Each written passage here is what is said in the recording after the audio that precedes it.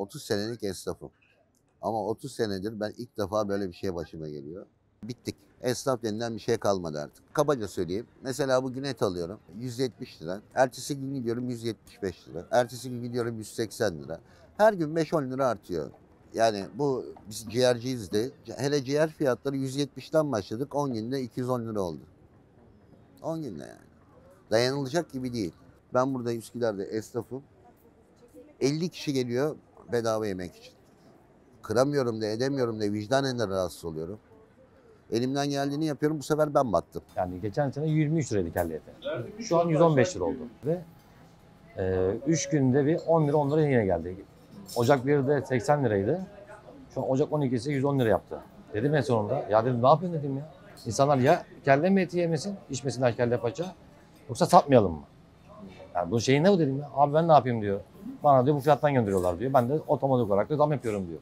Haşlama, mantarlı kavurma, tas kebap, sebzeli güveç, bolu kebap, kuzey sebzeli, dışı krem, üstü kaşar, patlıcan kebap, tavuk sote efendim. 25 yıldan beri buradayız. İkinci kuşağım ben. Babadan kalma.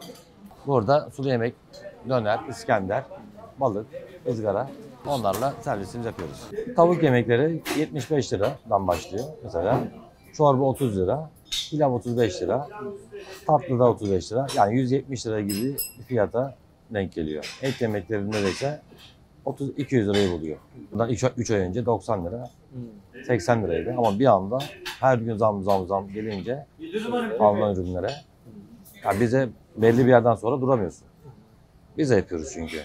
Ayakta kalmak için de o zaman yapman lazım. Ekrem Başkanımız seçim döneminde verdiği taahhütlerden bir tanesi de kent lokantalarıydı. Çünkü son belki 5 yılda ülkemizdeki ekonomik kriz bunun gerekçelerindendi. Bölgeleri belirlerken birincisi sosyal manada ekonomik durumun daha derin olduğu yerlere dikkat ettik ve de insanların kolay ulaşabileceği yerlere dikkat çektik. Öğrencilerin kolay ulaşabilir olacağı yerlere dikkat çektik. Bunlarla birlikte de bu harita önümüze arkadaşlarımızla birlikte tasarlandı ve çıktı. Fiyatları lokasyonlara göre seçtiğimiz zaman İstanbul'un dar gelirli bölgelerinde 15-20 liraya çorba içilirken işte Boğaz'ı gören yerlerinde 30-40 liraya da çorba olduğu için biz öyle bir ortalama değil, biz maliyet endeksli çalıştık burada. Çok bir kar marjı da gözetmeksizin ve piyasadaki diğer esnaf arkadaşlara rahatsız etmeden biz bu işin sosyal belediyecilik adı altında bu şekilde yapılabileceğini, bu maliyetleri de yapılabileceğini piyasayı regüle etmek adına göstermiş olduk. Yani 29 liraya burada her şeyi yiyorsunuz. Dışarıda böyle bir yemek yediğinizde 150 lira. Ben emekliyim. Emekli maaşım 4.800 lira. Yani buraya inmediğim zaman bile nerede varsa bakıyorum internetten. İBB'nin bu lokantası nerede varsa orayı tercih ediyorum. Yemeden önce mecburen menülere bakıyorlar. Vatandaşta da para yok. Vatandaşta da para yok. 4 kişilik bir aile gelse buraya, 4 kişilik normal her biri birer porsiyon yese 500 liradan aşağı çıkamaz. Şimdi adam bakıyor, ona bakıyor, buna bakıyor, bütçesine bakıyor, yürüyor gidiyor. Bir şey diyemiyorsun yani.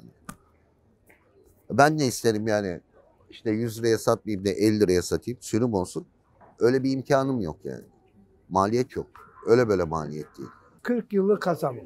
Abi son dönemde her gün zam geliyor. Her gün, her kesim. Çünkü niye?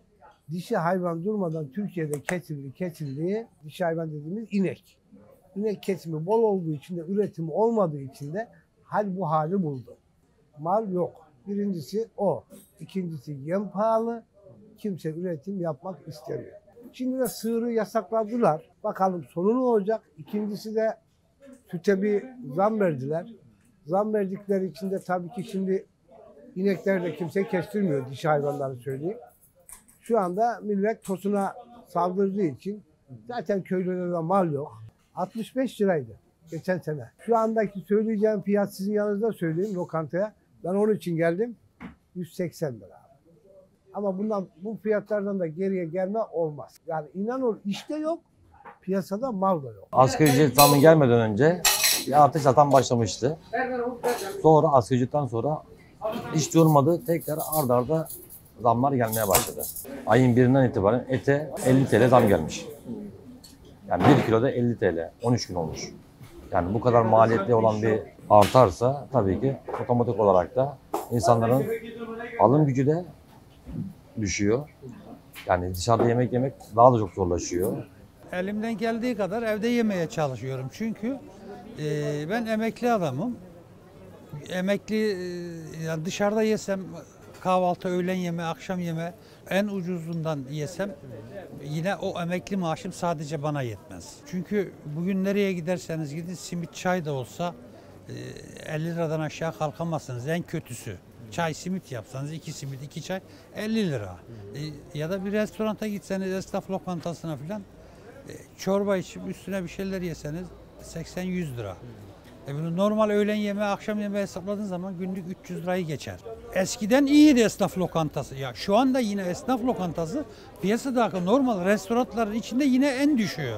Ama o bile vatandaşa biraz yüksek geliyor. Eskiden zaten çoğu insanlar esnaf lokantalarında yemek yeme sebebi daha uygundu. Yani kâr amacı esnaf lokantalarının daha azdı. O yüzden herkes esnaf lokantasına gelirdi. Bu sefer bir de şu olay oldu. Önceden az porsiyon yemek satılmazdı bizde. Şimdi herkes aza döndü. Yani az porsiyona döndü. Her şey az pilav, az çorba. Yani tam yemek yiyen artık çok nadir kaldı. Porsiyonlar azaldı ama bu sefer de ne oldu? Az porsiyonları fiyatlandırdı. İnsanlar yavaş yavaş önceden esnaf lokantasına geliyorlardı. Şimdi esnaf lokantasında da artık lüks oldu. Yiyemiyorlar. Belediyenin işi lokanta işletmek mi gibi eleştiriler ortaya çıktı. Öncelikle bu eleştirilerle ilgili ne dersiniz? Ve hani burada bir kar marjı var mı? Belediye bundan para kazanıyor mu ya da zararına mı yapıyor? Tabii ki işimiz lokanta işletmek değil. Üsküdar merkezde burada belki de ortalamalara göre günlük 3 milyon insan hareket halinde. 3 milyon insanın olduğu yerde biz burada kent lokantasında günlük 700, 800 veya 900 insana bu yemek hizmetini sunuyoruz. Bu ne piyasadaki işte aktörleri rahatsız edecek bir sayı ne de bizi lokantacılık yaptıracak bir sayı. Biz sadece burada ihtiyaç sahibi insanların ve ağırlıklı olarak da öğrencilerimizin ucuz, kaliteli ve temiz bir gıdaya ulaşımını sağlamak. Kâr etmiyoruz ama zarar da etmiyoruz. Zaten zarar edecek bir işlem de yapmamız mümkün değil. Çünkü sürekli hesaplarımız da inceleniyor ve bu kamu zararına dönüşebilme durumu olduğu için biz burada başa baş noktasının bir tık üstünde kalmak gayesiyle hareket ediyoruz. Özellikle son 2 yıl içerisinde gördüğümüz gıda enflasyonu resmi rakamların çok ötesinde bir noktaya vardı. Her lokasyonda fiyatlarımız aynı. Yani biz istiyoruz ki bu 29 liraya devam edebilelim ama şartların ne göstereceğini ilerleyen aylarda göreceğiz. Fakat çok ciddi bir enflasyon olduğunu hala görebiliyoruz. Arzu ederiz ki bu ekonomik kriz derinleşmez. İnsanların refah düzeyi ve alım gücü artar. Biz de bu lokantaların sayısını artırmayız. Bizim 54 bin lira kiramız 96 milyar lira oldu. 96 milyar lira kirayı da biz kaldıramıyoruz. Biz ufak esnafız. Artı yanımızda çalışanlar var, o var, bu var, masraflarımız var. Dükkanı kapatacağız yani. Can dayanmıyor buna yani. Ne yapacağız? Kapatıp gideceğiz yani. Yapacağımız bir şey yok. Ne olacak? Yani ben kapatacağım. Benim yanımda 5 kişi çalışıyor. Yazın 10 kişi oluyor. Onlar işsiz kalacak.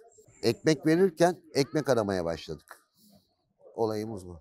Eğer kendimize göre bir ufak, kendi bütçemize göre bir kiralık yer bulursak yine başlayacağız. Ama bulamazsak olayımız bitti yani. Bu işi bırak. Gideceğiz bir yerde çalışacağız.